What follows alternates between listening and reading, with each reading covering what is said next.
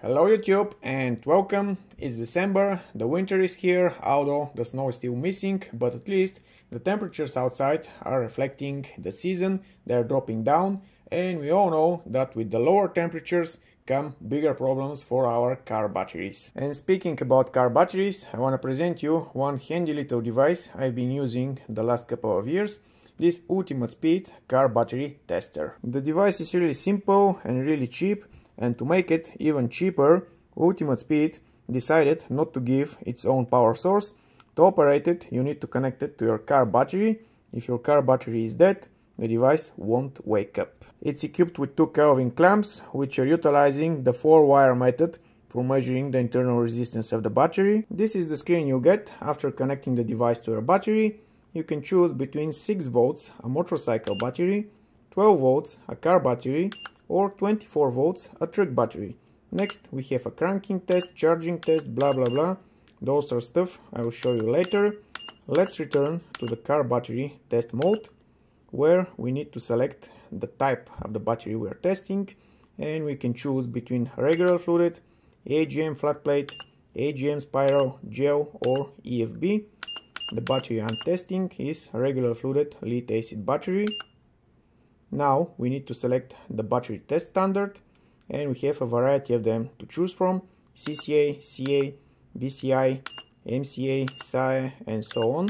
Basically, you have to select what's written on your battery. On mine, it's written 825 amps of CCA. There's also a 700 amps of EN, but I've decided to go with the CCA standard. Pressing OK, and the test is initiated. So what information is the device giving us? A good battery, state of health 100%, state of charge again 100. The measured current which the battery can provide is 974 amps. The measured voltage, the standard, and the measured internal resistance is 3 milliohms. Below all of that we have a QR code which we can scan and later view absolutely the same results.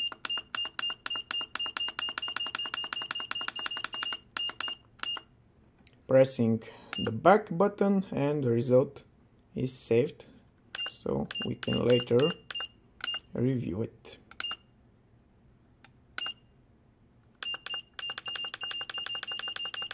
What else can I show you?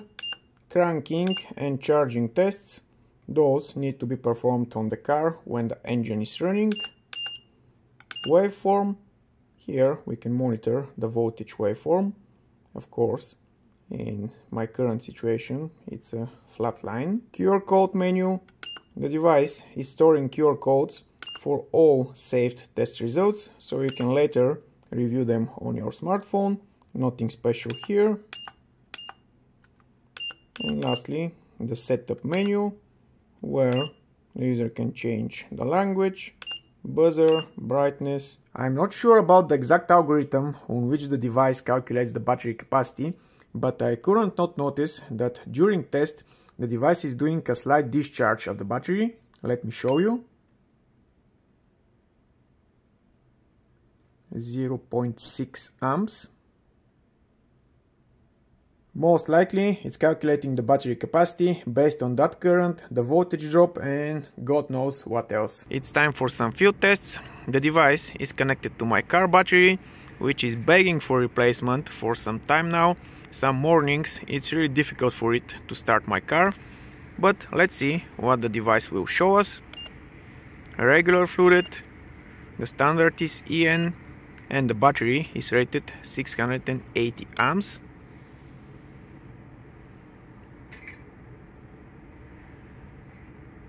It's cold outside, but the temperature is above 0 degrees.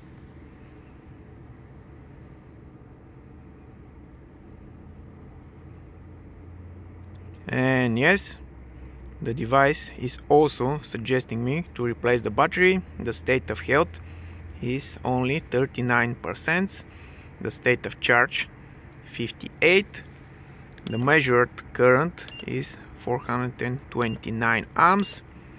The voltage is fine, but the internal resistance is a little bit high, 6.23 milliohms. I think it's time to do the cranking test. 12 volts. Let's start the engine.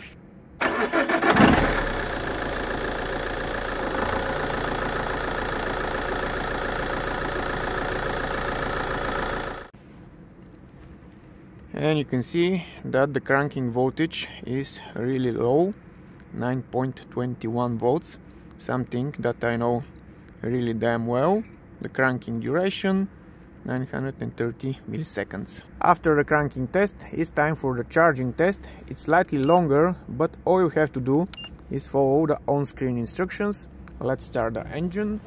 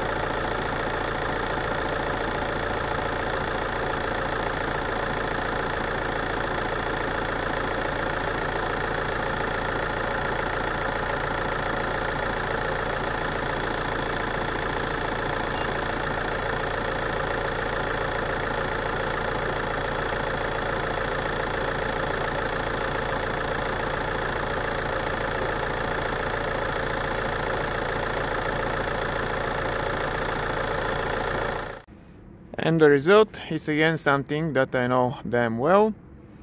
When the alternator is loaded, the voltage drops really low, 13.11 volts. Let's continue with two regular lead-acid batteries.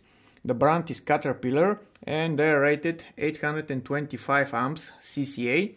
The first one is perfectly fine, but the second is in a really bad condition. Starting with Fluke. The internal resistance is 3.08 milliohms at about 13 volts. Let's see what ultimate speed will show.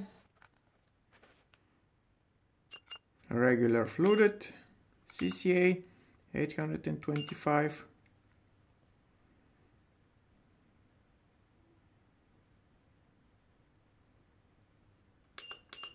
According to ultimate speed, the CCA current the battery can provide is 999 amps.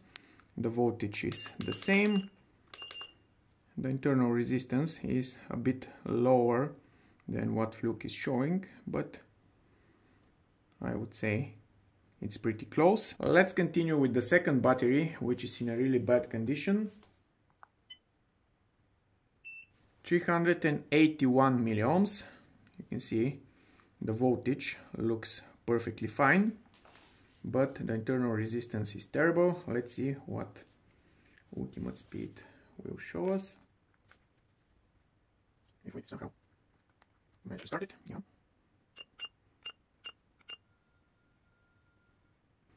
After charging,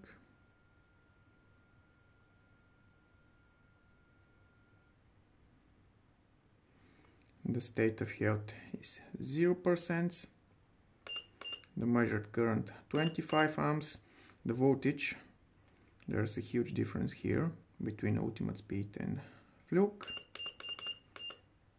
and a huge difference in the internal resistance. According to ultimate speed, 117 millions versus 381. Adding a third battery with even worse parameters, 1880 millions. The voltage again looks pretty fine. Let's see what ultimate speed will show us.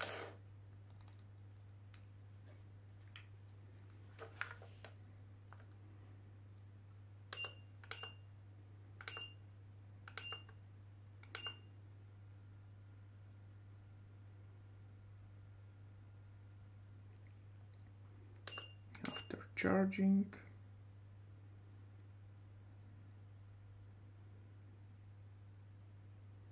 again the state of health is 0%, the measured current 27 amps, huge difference in the measured voltage, and huge difference in the measured internal resistance. I have a theory about the huge difference in the measured voltage.